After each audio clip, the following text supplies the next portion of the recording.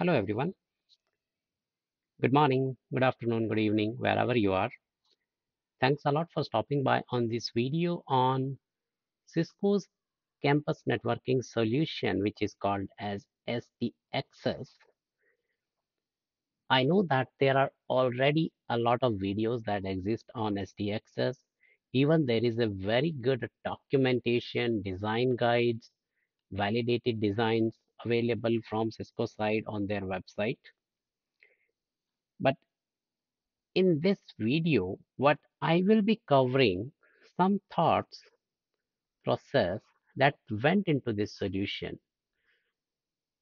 What was that big why behind SDXS, and what are those key reasons that were there in the mind of these engineers who were like designing this SDXS as a solution even before this solution went public.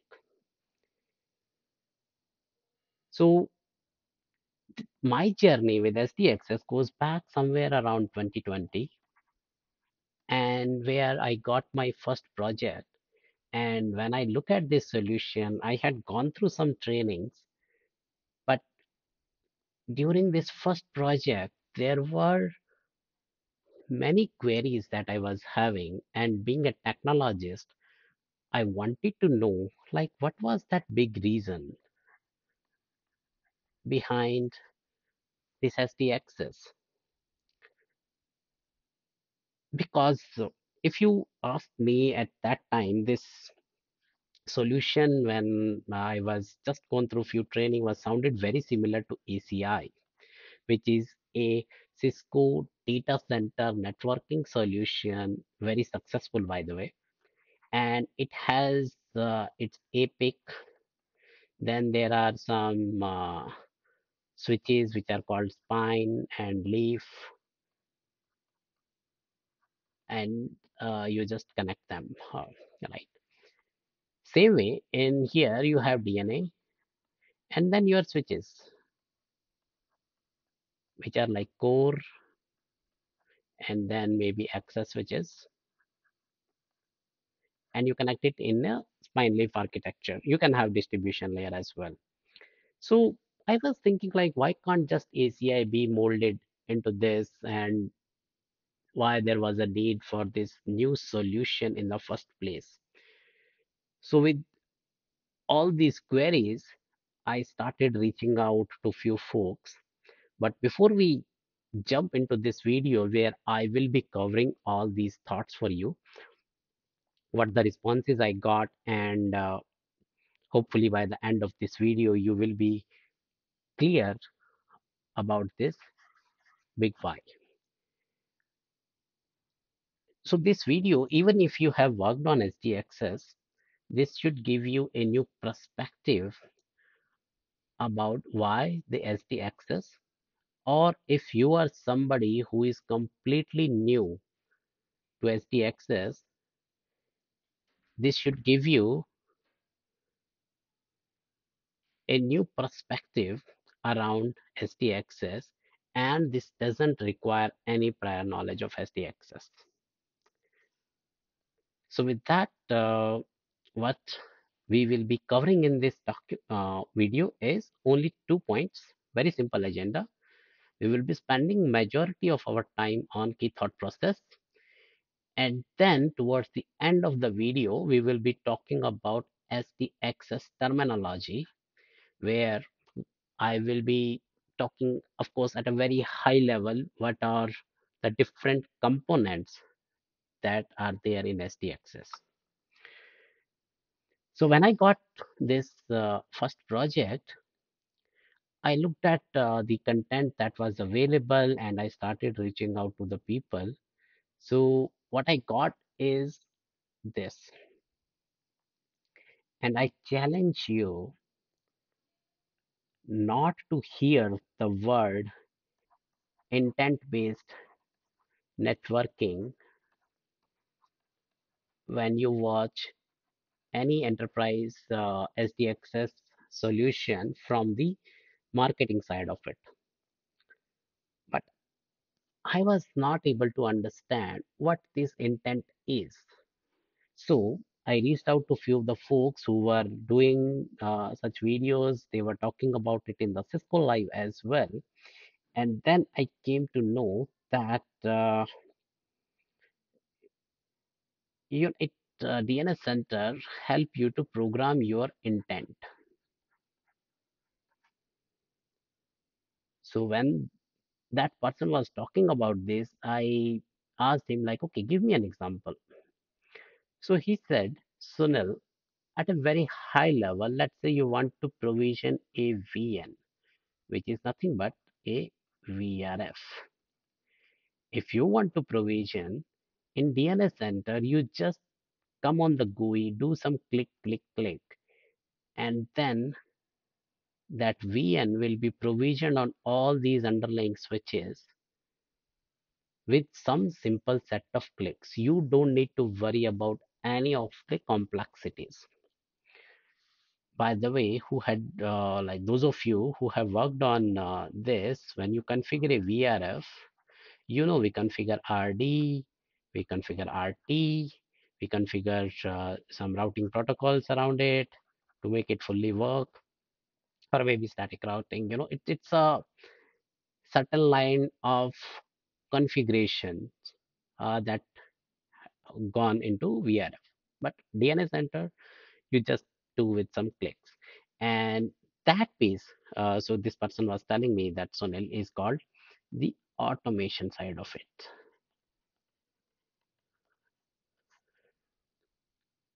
I was like, okay, automation, I was thinking in my mind that I can do with some scripting also, right? Or I can have some Ansible playbooks and I can do some scripting. I was somewhere not convinced that is this the reason for this?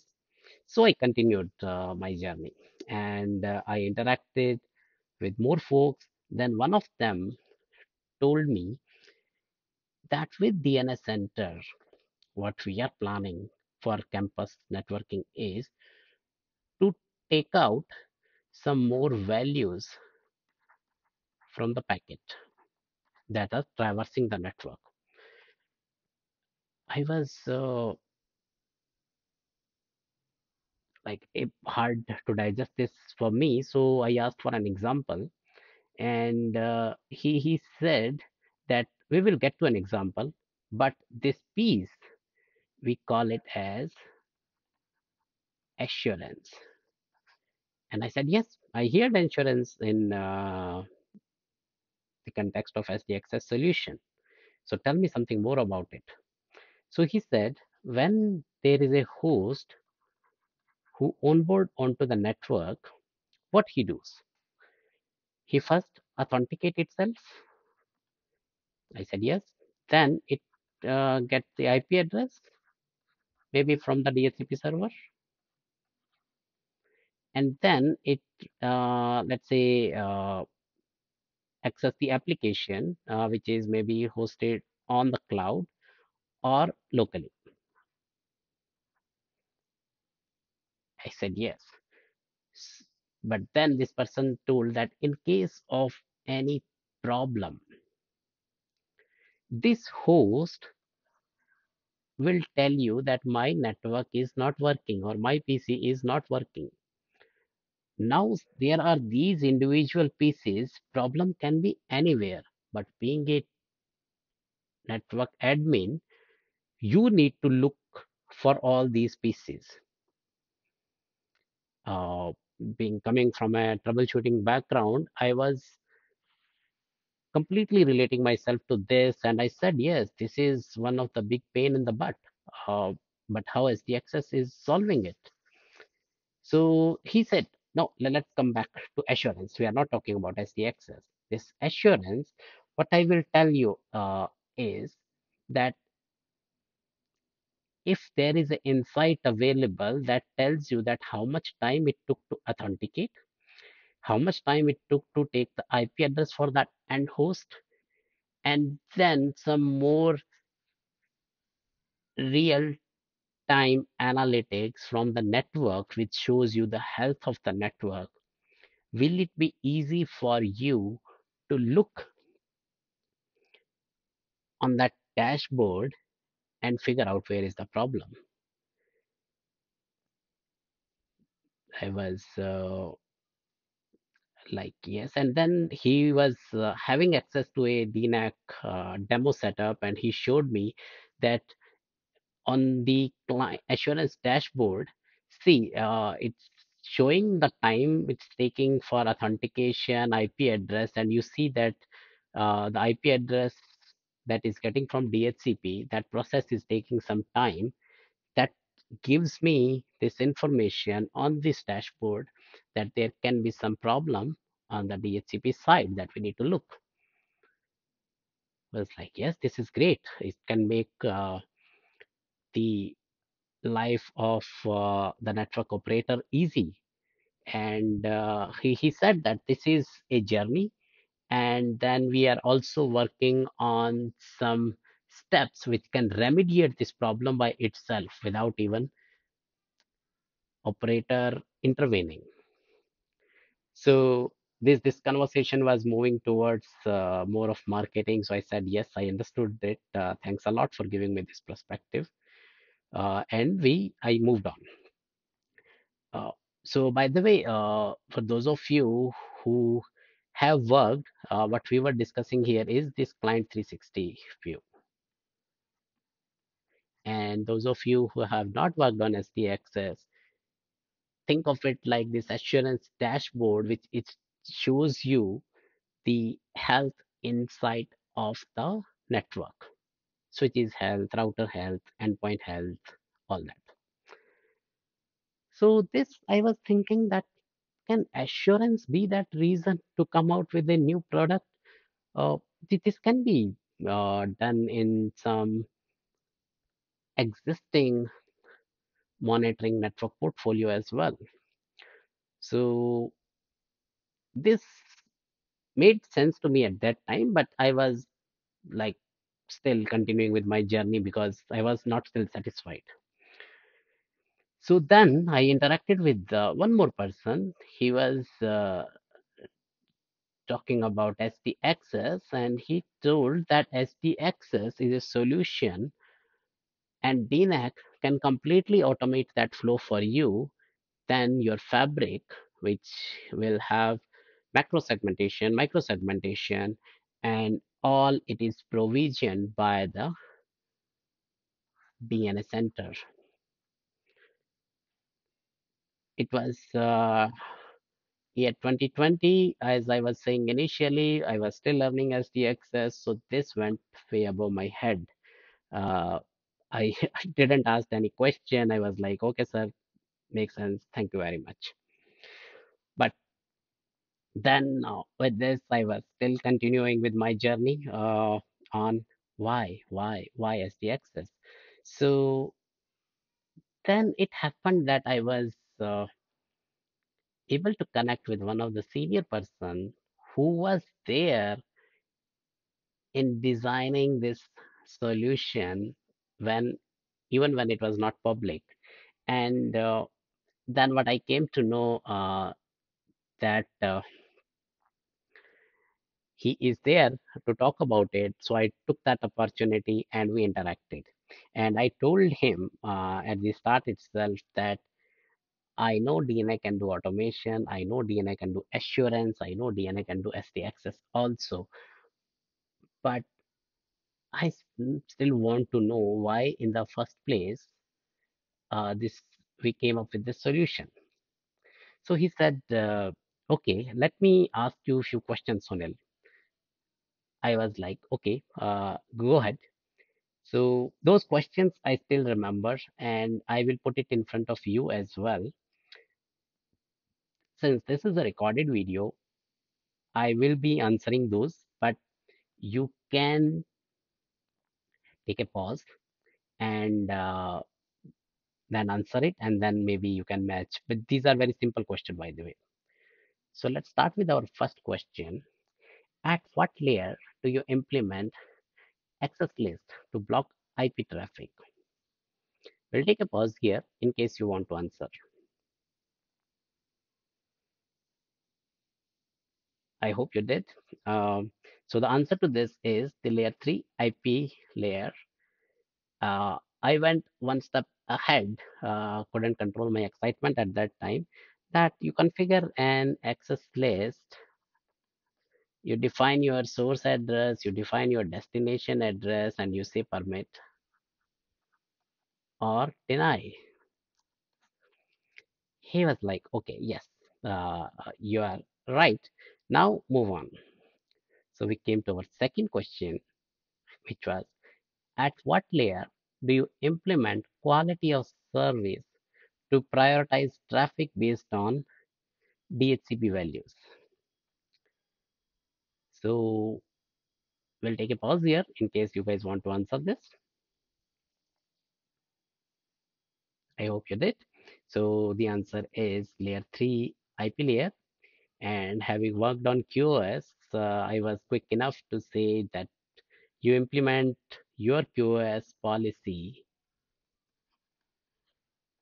based on IP address. So he was like, yes, that's what we do.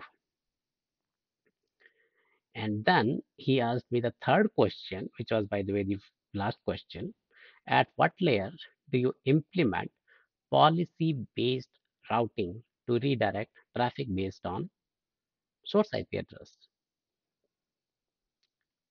In case you guys want to answer,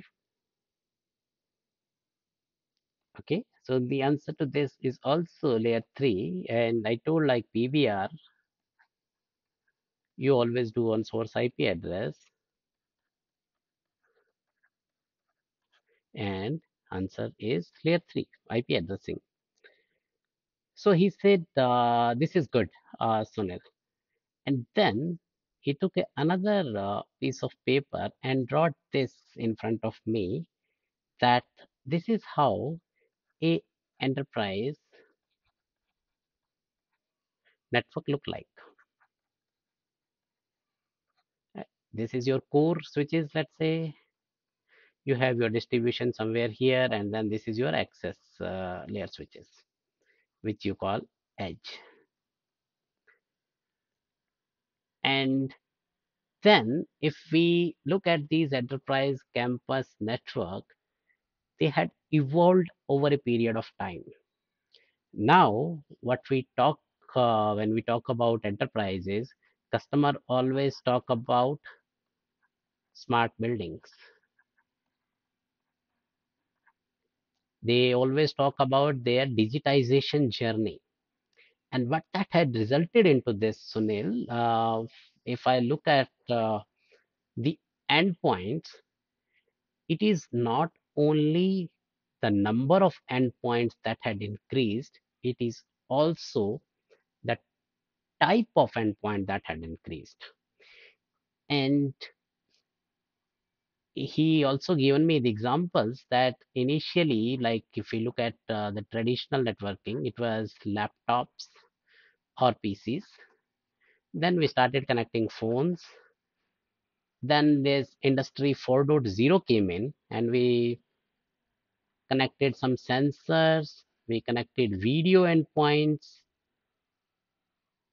and then the list goes on. And today, even your building management system, BMS, is also connected to the network. I was like, yes, this is true. Uh, so then he said that all of these endpoints, which are connected to the network, they need some sort of network policy. And this policy can be anything. For example, if you deploy QoS because you have IP phones in your network, you design a QoS policy for that. If since you have these many type of endpoints, you want to have some sort of security policy, then you design an access list to block or permit some sort of traffic. So I was like, yes, this is true. And Then he said that all of this that you do, these policies, irrespective of type of it, QoS, security, policy based routing, segmentation, any of that, you implement based on these five tuples: IP source address, destination address, protocol, the port numbers, or you use this DHCP also in case you want to implement QoS policy. So you implement all these, even the traffic engineering that you do today is based on IP addressing. So he given one more example that this is endpoint one and this is your default path to exit from the network. But I have some organization's requirement, business requirement that endpoint two, the default path is this. This is default path. But endpoint two, when it come, it should go via this path. So what you will do is you will implement some sort of PBR here, which is here, again based on IP addresses. Why? So let me clear the ink. So any policy you design based on these IP addresses because it is the only information that survive end to end. And that's the reason in our previous questions as well that you had seen, or in these policies also, which I took example of few of them, we implement based on IP addresses. So currently, if you look at IP address today in the network, it is a locator for you, identifier. It also drives the treatment that you should get in the network. Are you allowed to talk to this endpoint or you are not allowed to talk to this endpoints? All this is based on IP addresses. What is the problem with this? Like we are overloading that IP address currently with so many uh, of these things. So the first problem is, let's say you want to implement a segmentation policy. Okay, you define your access list permit. Okay, then you say x dot x to z dot z is deny. Then AB can talk to AC is permit. I'm just taking some random examples. And then this access list goes on. And as I was saying initially, like now, not only the number of endpoints, the type of endpoints had also increased. And then what the network operators normally do, they keep on expanding this access list, even though some of these endpoints doesn't exist in the network. The people who had configured these ACLs have left the organization, but the current network operator is afraid to remove any of these entries and it just piled up. And it goes like somewhere around thousands of entries in an access list, while some of them doesn't even make sense. And this is a big operational overhead because of our dependencies on the IP addresses. Then he said that let's say you want to onboard a new system in the BMS. What you will do, Sunil, you will provision a new VLAN, you configure it with the new IP subnet, and then you start onboarding your end host in this new subnet. I was like, yes, this is what we do. So then he was saying that now let me tell you a fundamental problem here. And listen to me very carefully, guys. Currently, in the network, there is no way exist which can tell that this packet belong to Sunil and this packet belong to John.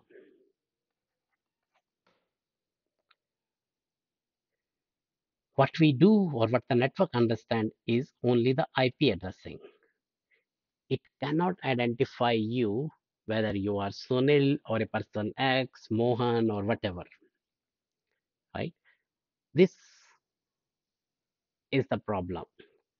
Now I was like completely into this listening mode because this started making sense to me.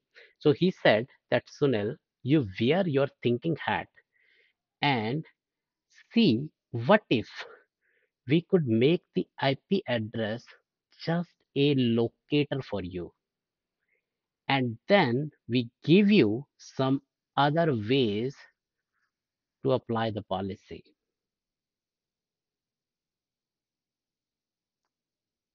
I will let that sink in uh, for a moment. What if the IP address can just be the locator for you and there are some other ways to apply the policy? So if we break these dependencies between IP address and network policy, this can result into much simpler network. I was now like completely in the receiving mode, as I said, and this started making sense to me that yes, because currently the IP address is overloaded, it is resulting into some complex network. But I was still not sure, is this something that they are breaking with SD access? So I just listened, and he said that let me tell you that with this, you can run your network in a much simpler way. You apply the policy irrespective of your IP address, VLAN, subnets, whatever. So then, since I worked on MPLS in the past, I worked on VRF and all, I asked, are you saying that we are doing it with some MPLS or something? He said, no, we are not implementing any MPLS, any complexity of that sort. And let me tell you, like how we are doing it, we will tell you. But before that, if I provide you on top of this layer 2 and layer 3 function flexibility also without stretching the VLAN, will that make the campus operator's life easy? This also I was able to relate because working on an campus network, we always face these issues that okay, VLAN, let's say 10 exist on these two switches. So we try to connect our endpoints here. If there is a other part of the network and there is a requirement for VLAN 10 there, we always try to extend it and then we just configure it, take this VLAN all the way to this and then we provision. Application guys never understood this pain, but being a network operator, I had seen like how much we had struggled when we extend these VLANs. Again, I'm talking about the traditional networking. So I confirmed again that are you saying that you are not stretching any of these VLANs, but still you are providing me this flexibility that I can connect the endpoint anywhere? He was like, yes. Then the stage is set for me, and I said, okay, now tell me, hi, how SDXS is doing it, because I understood the key thought process, and I hope by now you are also with me till this point. Then he said that, okay, let me tell you how we are solving it with SDXS. So he drawed this in front of me that, okay, you draw a very simple campus network with some core access switches. We connected, there are some routers also, WLCs, wireless controllers and all that exist in a campus network. You configure it with the like simple plain IP addressing, and this is called as your underlay. So you build this network once, and then you implement all of your segmentation, all of your policies, everything in the overlay. And in this overlay, as a part of SDXS solution, we are doing two things. One of them is for control plane, another one is data plane. So in the control plane, what we are doing is Lisp. And I'm not going any of the details of the Lisp, but think of it as a mapping server or a database where what it do is that endpoint one, it have these information like endpoint one is connected to switch one, endpoint two is connected to switch two. So when there is a end host which comes and inquire that okay, I need to reach out to endpoint two, it will reach to that mapping server, ask where endpoint two is connected, and that mapping server will tell it is on switch two, so the traffic will send to switch two. So that is at a very, very high level it do. And then we jumped in the data plane discussion. And I couldn't control my excitement. And I said, how you are breaking that dependency between IP address and policy? He said, wait, this is where we do that. So in the data plane, we do VXLAN. And without going any of the complexity or any of the working of VXLAN, what he told is that in the VXLAN, there is a field called tag. So what we do here is, let's say if Sunil is authenticating to the network, he will get a tag of 10. If John is authenticating, he will get a tag of 11. If Mohan is coming, he will get a tag of 12. Irrespective of where Sunil is connected in the network, he will always get the tag of 10. And if the policy says that Sunil should not talk to John, what I will do is I will simply put a policy that 10 should not be talking to 11. It's a deny. This is how we are breaking the dependency between IP addressing and the policy. So segmentation you can achieve based on these tags. And by the way, these tags are called as SGTs, security group tags or scalable group tag, whatever you call it. And this is how SDXS was able to break that dependency. And this is how you define segmentation in your network. So I hope this is clear. And by this time, I was also clear that, okay, these were some of the key thoughts when they were designing this solution, that they wanted to break these dependencies, and this is how they are doing it.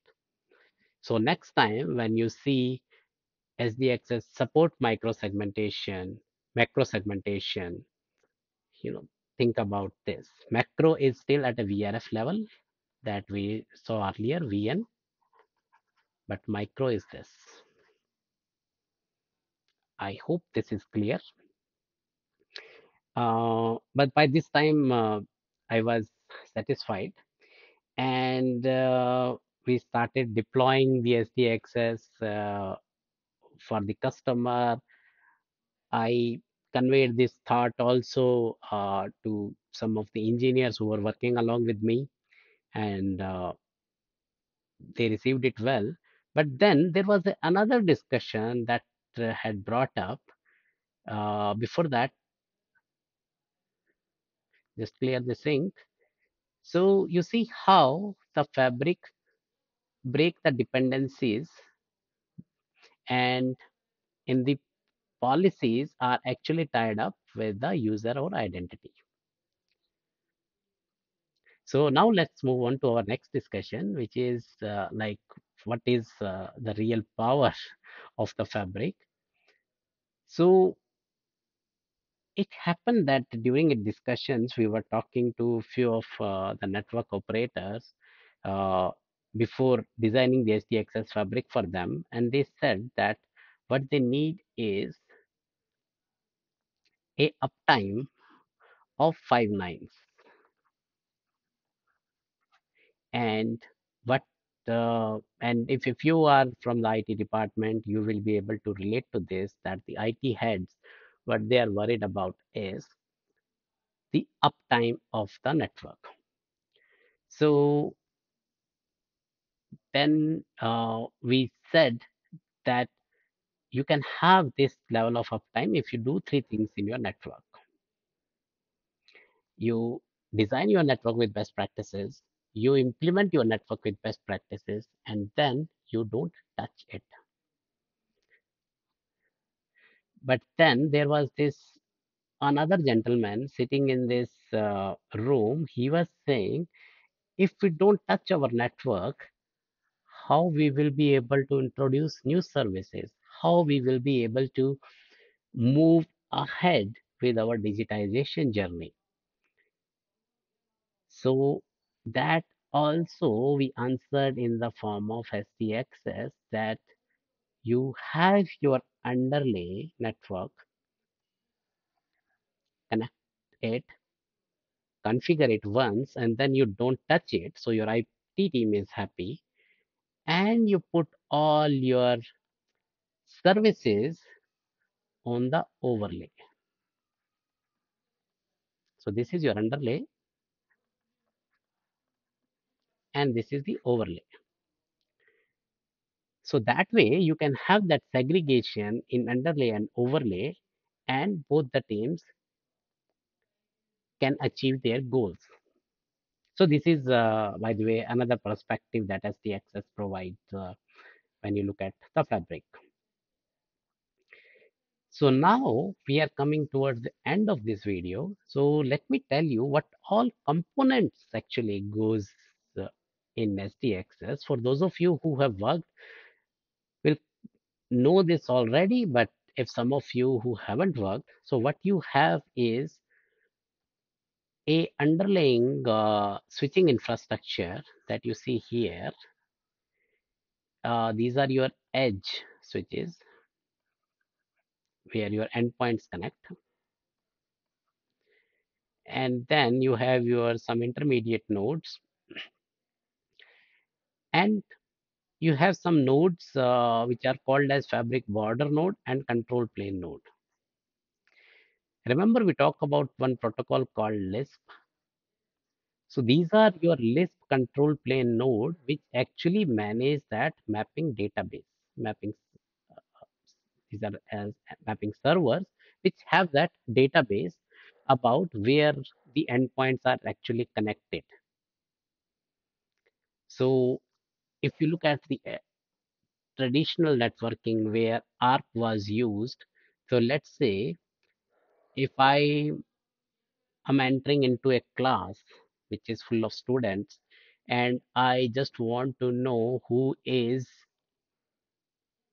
Mr. X, I will simply shout out his name like X, and then if that class can hear me till the end, Mr. X will raise its hand, and then that's how I come to know that okay, he's X. I can call him and we can have that conversation. That's how in networking also, when the endpoint 1 doesn't know endpoint 2, it will simply broadcast that. And then the endpoint 2 respond that okay, I'm here, you can talk to me directly. What with the help of Lisp, what we are doing is instead of all this broadcasting, I'm asking simply there is a attendant, let's say, who is sitting in the class. I'm asking, is Mr. X is there in the class? He will say, yes, X is there. Let me call him for you. So instead of like I am going into the class shouting, who is Mr. X, this attendant can help me with that. Same way, you look at here that this mapping server will have all this information where exactly the endpoints are connected. So that information is there, and this is there on this control plane node. We have these border nodes, which are like acting as a border for the fabric. And then you have this Cisco DNA center somewhere, like commonly it's deployed in customer data center. And you should have reachability from this fabric infrastructure till here.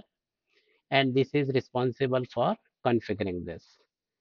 You integrate your ICE, Identity Service Engine, as a part of SDXS solution.